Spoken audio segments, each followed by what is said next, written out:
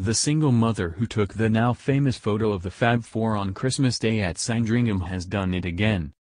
Karen Anvil, 40, from Norfolk, shot to fame after capturing William, Kate, Harry and Meghan walking to church last year and claims to have raked in £40,000 from the snap. And she was back to her old tricks again this week, snapping the royal family walking to St. Mary Magdalene Church, and even having a chinwag with the pregnant Duchess of Sussex, who hinted that she is nearly there. In one frame, Meghan, who is expecting her first child with Prince Harry next spring, can be seen smiling broadly as she chats to the waiting crowds. Recalling her brief conversation with the former actress this week, Karen said, "I said congratulations on your baby and she said, thank you.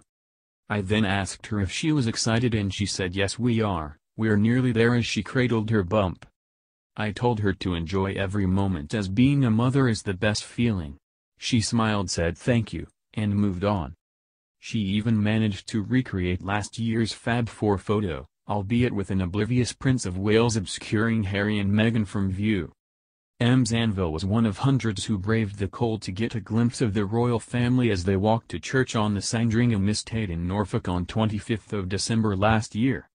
After screaming to attract attention, Ms Anvil, who had two jobs at the time, snapped a candid picture of the Fab Four that was quickly distributed to publications around the world, and has subsequently helped her rake in £40,000. Over the last year, royalties have brought Ms Anvil a regular monthly income of between £600 and £6,000, and she said she's earned enough money to clear her debts, take a year off work and do up her council house.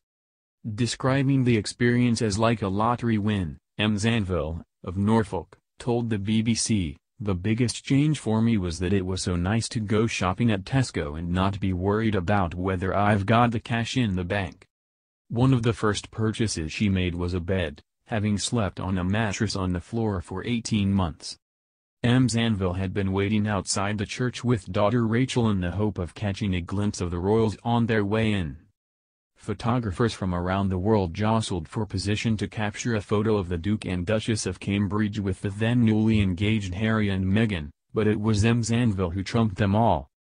By screaming like a fangirl, Ms Anvil was able to draw looks from both Kate, 36, and Harry, 34, who are both smiling, staring straight at her lens in the shot. Meanwhile William, 36, and Meghan, 37, are striding ahead with broad smiles on their faces. She uploaded the photo and by 5 p.m. that day it had gone viral. It has since been sold to publications in countries around the world, with requests from Japan, the US, Canada, Spain and Italy all coming through. In a tweet earlier this year, Ms Anvil told how she had spoken to Prince Harry about the photo when she met the royal during a walkabout in Birmingham. She wrote, "Got to speak to Meghan today. Also shook Prince Harry's hand and asked him if he liked the Christmas photo.